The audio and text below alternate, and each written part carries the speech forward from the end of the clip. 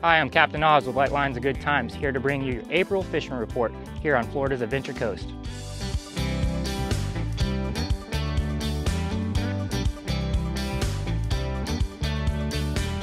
So we're coming into our pre-spring bite. We're gonna have lots of bait showing up this time of year.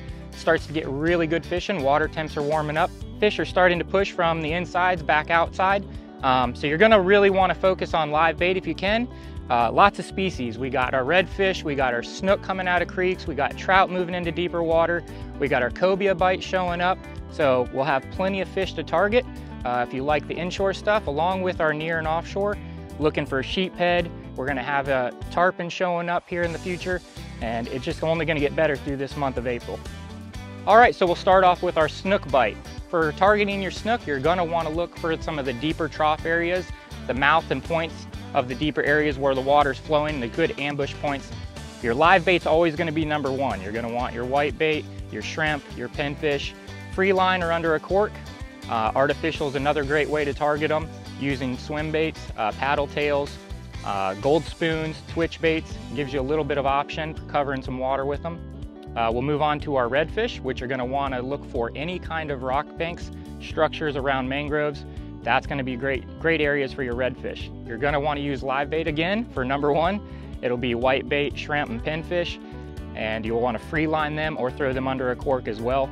Another thing for the artificial for redfish, paddle tails are always a really good option.